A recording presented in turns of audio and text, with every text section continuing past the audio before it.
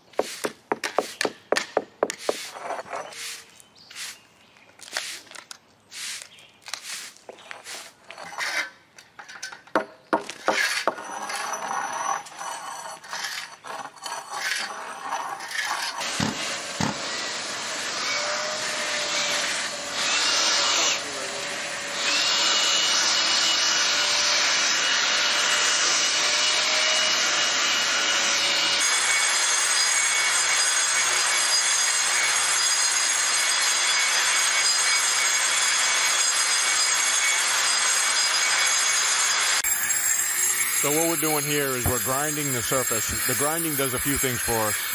Number one, it cleans it, gets all that dirt off. It kind of smooths out the surface. The surface is pretty worn. This stuff's like 30 years old.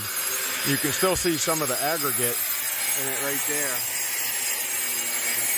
So what that grinding does is it really smooths out the aggregate. So it's going to make for a lot nicer surface when we get done. See that there? That's a lot smoother, and it's just going to hold up better with the resurfacing coating on it. Plus, if we were to pressure wash this, I mean, pressure washer would clean it, but then we'd have to wait another whole day for it to dry out before we could put the coating on. So grinding it allows us to get all this done in a day. So once we get the surface ground, we're gonna obviously we'll blow it off, get all the dust off it, and clean it off really good, get ready for the coating. We're going to fill in these joints today too, so we'll do that after. We'll caulk them after with a self-leveling caulking after the coating dries. The coating dries really fast, so we'll be able to get all of it done in just today.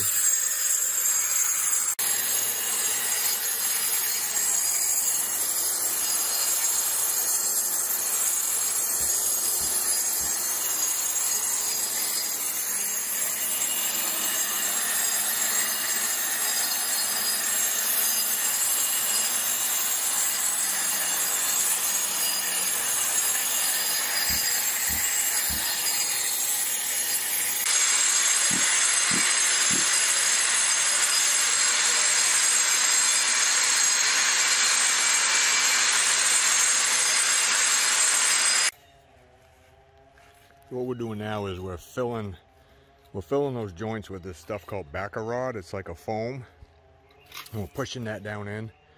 That way when we go to put the sealant, the caulking in the joints, the caulking doesn't all sink right to the bottom, because we only need about 1/4 to 3/8 of an inch of caulking for it to seal the joint up. So those joints are pretty deep, you can see. So that backer rod goes in there, it fills up most of the joint. It still allows the slabs to move a little bit if they need to. And you know, the caulking is flexible enough so if they move a little bit, it won't break the caulking.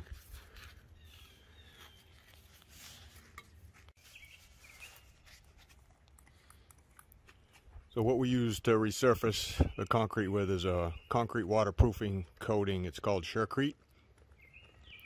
We put on 2 coats.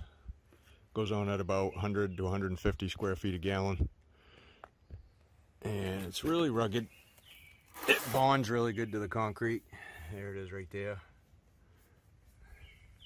Use a 3/8 use an 18-inch 3/4-inch nap roller usually to roll it on. So this is how we put it on right here.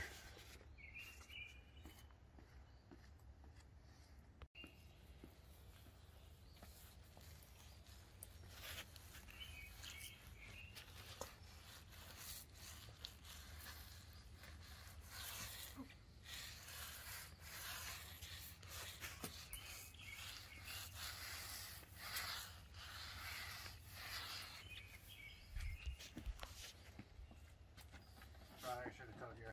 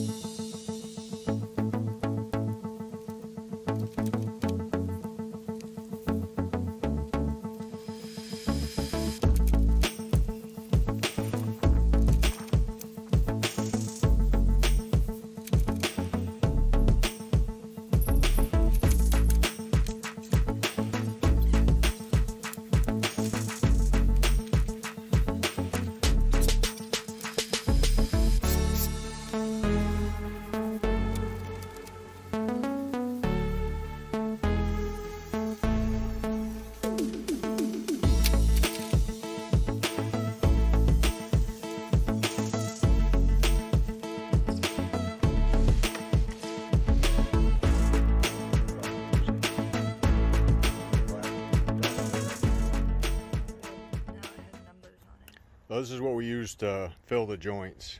That should be going. Sika It wasn't doing that before. Okay. Pro self-leveling sealant. This one comes in sandstone. Also comes in gray. Big caulking tube, but they got the small ones too. So we're gonna squeeze this in the joints and then we'll be all done. You filling it right to the top? I'm leaving it down a little bit. I don't want it to spill over.